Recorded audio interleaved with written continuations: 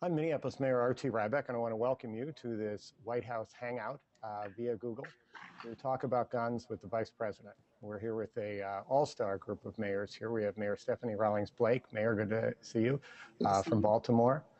Mayor Karen Wilson Freeman from Gary. Hello, Mayor. How are you? How are you, Mayor? And Mayor Steve Scaffidi from Oak Creek, Wisconsin. It's a great group of mayors here, and we have many others who are listening. We are very, very blessed to have the Vice President here. He was even kind enough to wear a tie in Viking purple today, so we thank you for that, Vice President. But more important, we are very, very blessed because you've done a phenomenal job fighting for us to try to make our communities safer. I think all of us on so many levels have had incredible experiences that we hope no one ever has to have about what has happened with guns in this country. And no, it's not easy. And no, it's not simple politics. And yes, you have been there every step of the way for years and years. So let's start by saying thank you. We also want to just have a very informal conversation. And my job as moderator is to get mayors to do things that we're not accustomed to, which is to keep it short, not canned. We're not going to give big speeches. We're all very happy we're here, so let's get that out of the way. And let's just dive in and ask Mr. Vice President for you to maybe start, and we'll have an open-ended discussion. And if any of us mayors get a little windy, my job is to keep them tight. And if you do, my job is to say you're the Vice President. You can say whatever you want. No, RT. You know, I'm hampered by 36 years in the Senate, so I'm inclined to get windy, so stop me. But look, first of all, the mayors have done an incredible job. I've been working with you guys on the gun issues for a long, long time. And the reason I find mayors so passionate, you walk every day outside and you find gangbangers out there. You find people who are injured by guns, people who are using guns to commit suicide. And they happen. You go to the funerals. You're there. You see it. And so, but it's not just the mayors, as you know. There are people on the social media. For example, many are posting right now, I'm told. There are thousands of people posting right now about why they feel so passionately about us getting rational about basic gun safety initiatives. And, this is a pretty important day. In about 30 minutes, I got to get up out of this seat and go up and sit and preside over the United States Senate on a really important vote.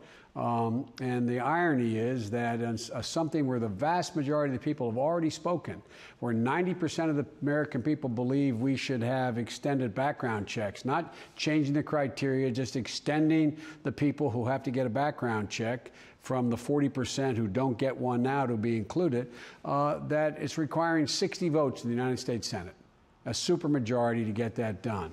And I got to go up and preside. So this is going to be a close vote. And it's going to be but I can assure you one thing, that we're going to get this eventually. We're going to get this event. If we don't get it today, we'll get it eventually. And because I think the American people are way ahead of their elected officials. And so I got a question for all of you. What are you feeling? What are you seeing? What are you hearing from your constituents on the street, Democrat, Republican, Independent? Am I right that they're way ahead of the Congress on this, or am I kidding myself? Let's open it up. Somebody jump in. Well, I'll jump in. I mean, I think the overwhelming majority of Americans understand that there needs to be background checks that make sense, that stop people from having guns that shouldn't have guns. And if you make the argument that go after the criminals, one of the easiest ways to go after criminals is to make sure they don't get guns in the first place. So that's what I hear every day. I get emails, I get phone calls, I have discussions at community events. That's what the public's telling me. Those are simple things that we should have already done, frankly. Most Americans, a significant majority of Americans believe that. We need to get that done. That's absolutely correct, Mr. Vice President. There is a concern relative to the background checks, particularly in Indiana as it relates to the gun shows. There is a lot of activity in those parking lots. And when you have states like Illinois, where you have a lot of activity in Chicago, it's very easy for people to go across state lines to come over to Indiana, Gary in particular, and buy guns illegally with straw purchasers and then use them in Chicago. And that's happening a lot now. You know, I think what we're hearing out here is pretty clear in what the polls are reflecting. the people are ahead of the discussion in Washington right now, and they're with you and they're with the president. And I think one of the challenges is we've got to keep this as simple and clear a message as we can, and we have to not let people fall into despair on this. So in simple message, this is pretty clear. This is one law should apply to everybody.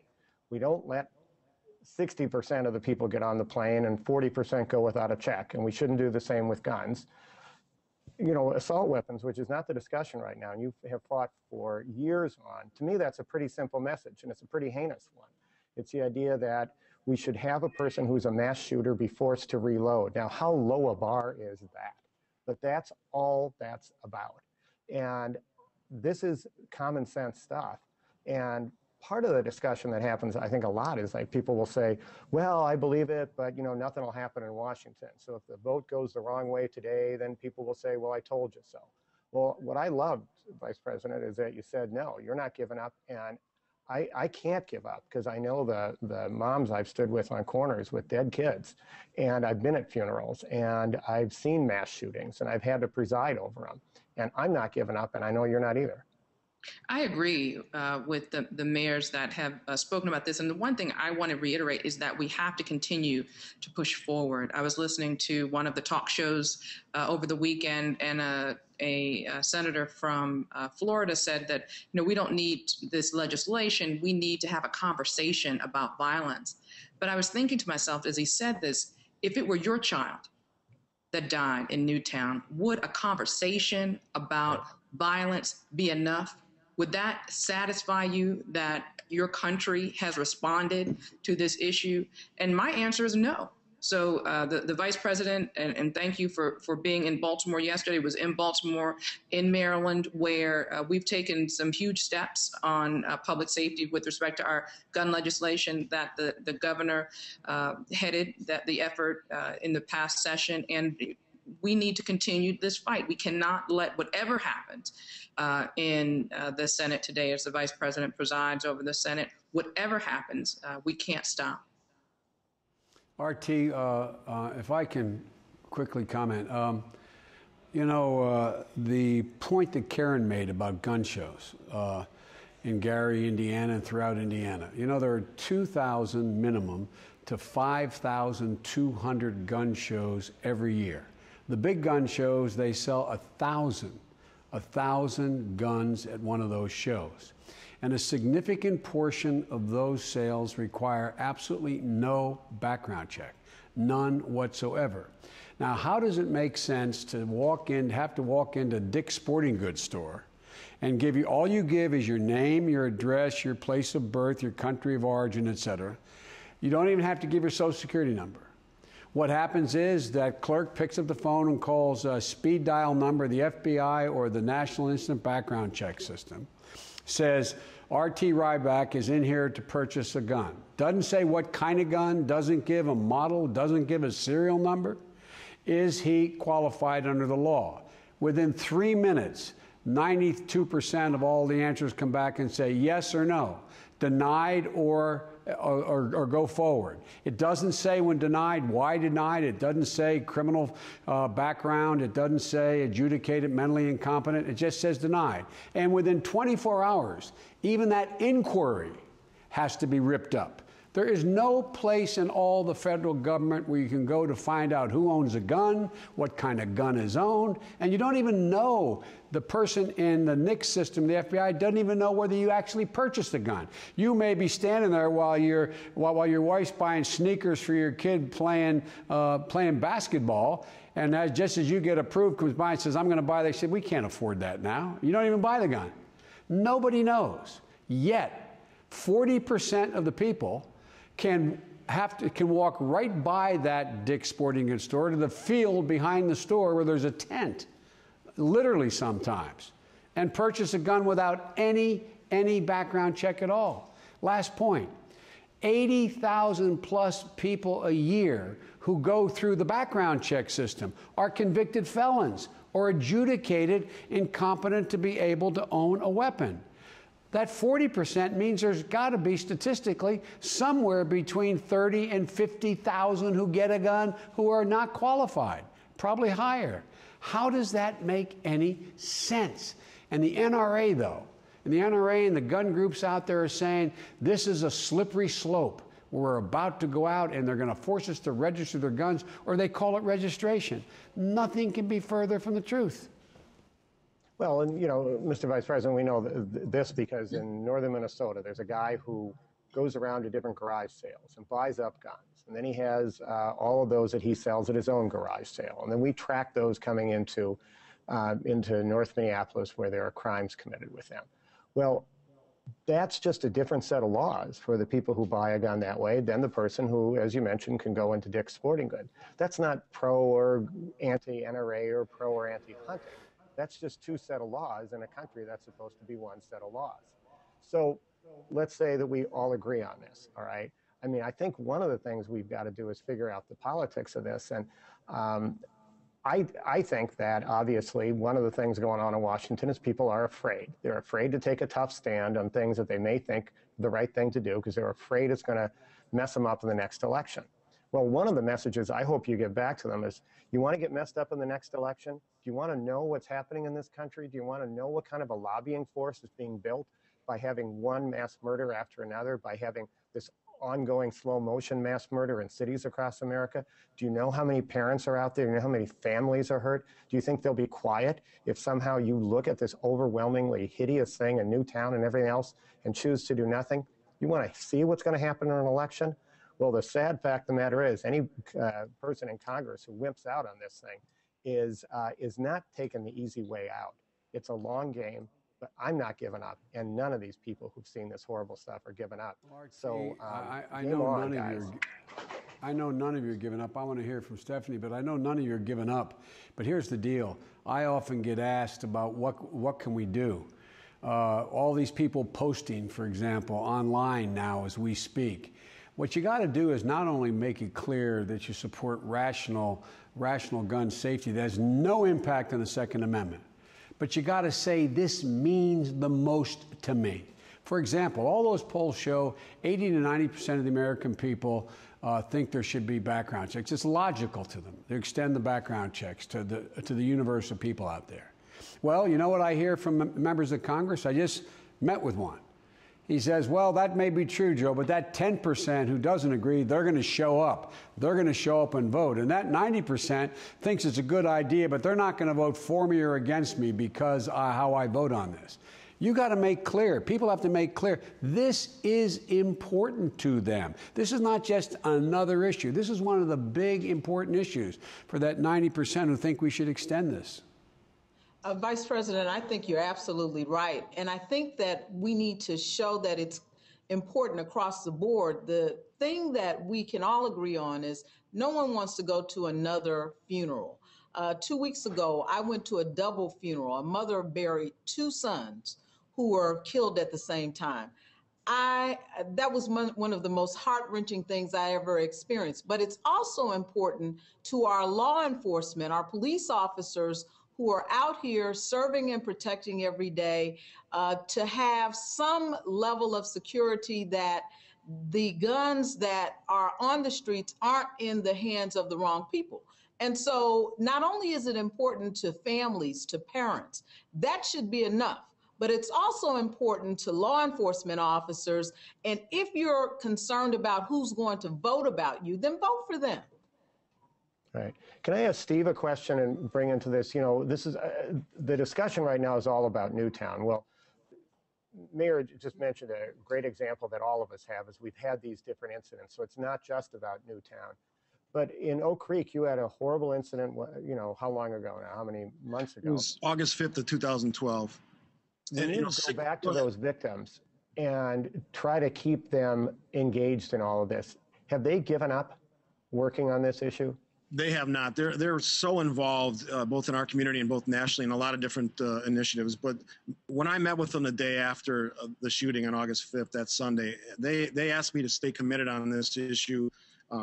Obviously, I come from a gun-owning state, lots of law-abiding citizens, and they worry, and they express to me in emails and phone calls and conversations that they worry about that their Second Amendment rights are going to be eroded by any action that's taken. But for me, it's always been leadership is about taking action and getting results, not leading by fear, not being afraid to take a stand on things. I know that it's not popular to take stands on some of these issues, but that's not how I would do business. That's not how I live my life. They've asked me to get involved on this issue. They know it better and closer than anybody else because they lost 6 members of their families on that day. So my commitment is to do that, and I'm going to do whatever it takes within the Second Amendment to make sure that these things don't happen, and that's really what our roles should be. Yeah. You know, Mr. Vice President, you mentioned a couple times you want us using social media, and especially right now, anybody listening should be doing this because there's a vote going on. What messages are most important? What would be most powerful right now? I think there are 3 messages. One, a lot of these guys and women up in Congress say, well, I'm going to have to look the NRA in the eye and the gun groups in the eye. Well, that's true, but you also have to look those parents in the eye. Those parents of Newtown are up there. They're sitting there. One of the women that lost a child, I don't have permission to use her name. I had all the families to breakfast at my home before they went up. This is the day before yesterday. And she's asking me, what do I say to the senators we're going to talk to? I said, well, just tell them what happened. She said, how can they not do something? Quote, my little girl was hiding in a bathroom, and this man shot her through the heart. That was a phrase.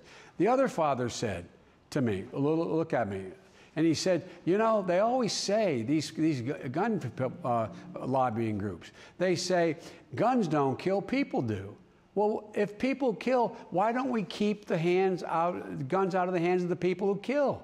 You know, the NRA supported. I was the guy that was writing this legislation in 1994. They supported background checks back then. And the second thing people should say is there's not a single change in what is being done here. We're just extending to everybody, not even everybody, to probably 60% of the remaining 40%. We're extending the requirement of a background check. There's still holes in this. Still holes in this. But it's nothing new. There's no nose under the tent. There's no Second Amendment right laws. For example, Justice Scalia, in the last case, it was a Washington, D.C. case that went to the Supreme Court, acknowledged that the Congress has a right to eliminate certain types of weapons of war, my phrase, not his, that is totally constitutional. We have a right under the Second Amendment to say convicted felons shouldn't be able to own guns. There is no infringement on the Second Amendment. Not one single thing being proposed. You know, Mayor Rawlings-Blake, I wonder if you could think this through, too, as we think about how we can go back to our communities and engage this, because, you know, gee, how can I look in the NRA after I take a vote? Well, how about looking in the eyes of Taisha Edwards, Brian Cole, Accent Printing, or any of the people, the individual or mass murders in my town? And Mayor Rawlings-Blake, I'm sure you've had plenty of personal experiences with this too. I wonder if maybe we should be asking them to look in the eyes of, you know, the folks of Baltimore who. That's why I have such a hard time understanding how, knowing what we know about what's happening on the streets of so many of our cities every day, how the thought that inaction is even a possibility.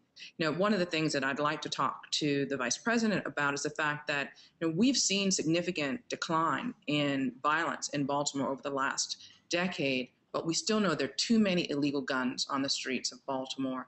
And in Baltimore, I know that the Vice President had mentioned how you can go into a Dick's Sporting Goods in some areas and purchase a gun. In Baltimore, we have one gun store in the entire city, yet for far too long, our city's been flooded with illegal guns that are coming in from up and down the 95 corridor. You know, the Vice President noted yesterday about the strong gun control legislation that we were able to get through the Maryland legislature, but our laws are only as strong as good as our neighbors' laws. So we really need the federal government's help. And I'm looking for ways that we can partner as mayors across the country to figure out ways that we can fight these illegal guns that are coming into our cities. Stephanie, if I may, one of the things that we feel very strongly about is a federal anti-gun trafficking statute. There is no federal law right now. And so we say that if you go into a store and you're able to buy a gun, but you're buying it for the express purpose of giving it to, selling it to someone else other than taking it home as a gift for a family member, then you are violating the law. Because that's how straw purchasers work.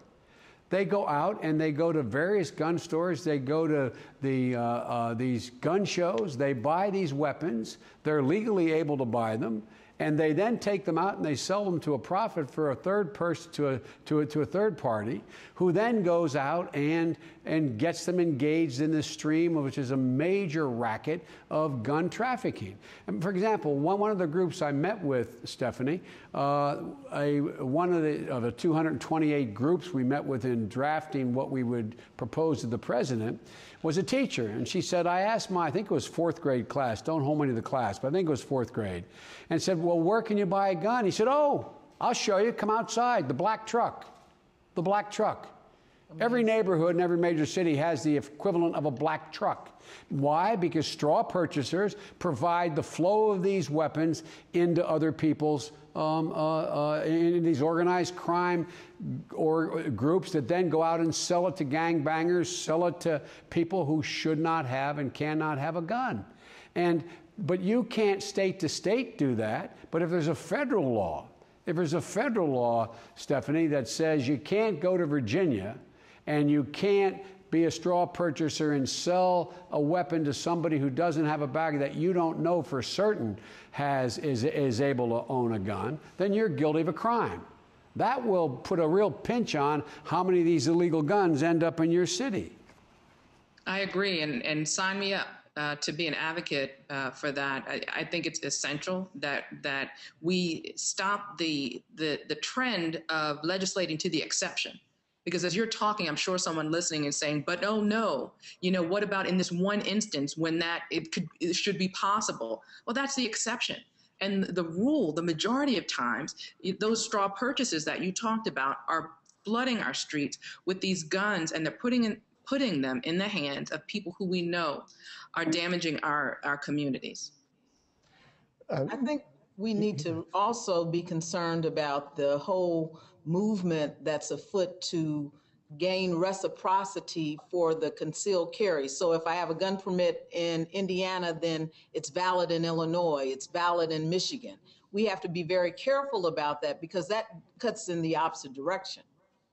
Well, as a matter of fact, Mayor, one of the leaders of the Republican Party is going to introduce an amendment today or tomorrow that effectively begins that kind of process. It's not likely to bring the concealed and carry exception into play, but for example, it's going to say that we have background checks, but the truth is it's not background checks. What they say is we're going to reform the existing background check system, which means that you're going to be able to say to a state that the federal government, or the state will be able to say the federal government can no longer, if someone is adjudicated mentally incompetent by a federal agency, that they shouldn't be able to do that. They shouldn't be able to deny the sale of that weapon to someone because at a federal level you're adjudicated that way. There's all kinds of things that are happening now where not only are they resisting the rational approaches we're talking about, but they're trying to loosen the existing laws, which are already too loose. And it makes no sense, and we got to make sure we don't let it happen. But that's how far they've gone. Instead of saying, I understand the problem and I acknowledge we got to do something, they're saying, I understand the problem. What we do is right now we have too many laws. We keep guns out of too many people's hands. We're to let more people own guns, who in fact now are denied the right to own guns. That's coming.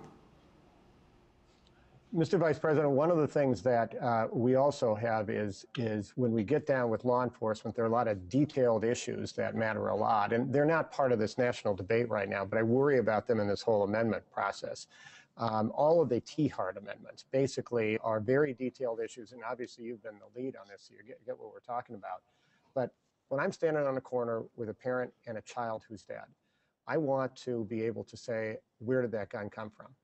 And I have trouble with that because my cop can't work with the ATF because Congress won't, A, allow them to share information, and B, won't let a lot of things be on a computer, which, kind of makes as much sense as telling the Treasury they have to use an abacus. It's nutty, all right? The second thing is if there's mental health involved in all of that, the national system we have, the registrations and all that are voluntary. Minnesota happens to be involved in that. Other states don't. So somebody with a severe mental illness who comes across the state line, tracking somebody, harassing them, maybe it's domestic violence, all of this stuff wraps up together. Well, one of the things that I'm afraid of in this amendment process is all those little chinks in the armor are going to come up. And we need to win on background checks, which I know is a very heavy lift right now, but we also need to keep the public aware of the fact that when people start messing around with these quote unquote details, they matter to that person on the street who wants to know where that gun came from. Details matter. And look, go ahead. I'm sorry, Mayor. Please, you go ahead. No, after you, Mr. Vice President.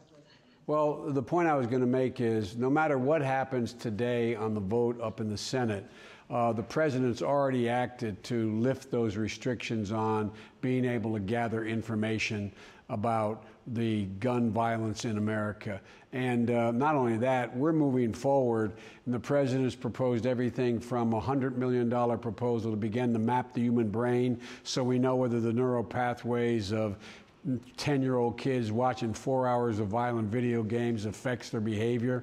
We know that the mental health is most needed and most urgent, and people ages between 16 and 25, we're making significant proposals to fund availability of mental health and focus on that cadre of our young people, because that's where essentially oversimplification, the brain is stamped. That's where things happen. That's where help is needed.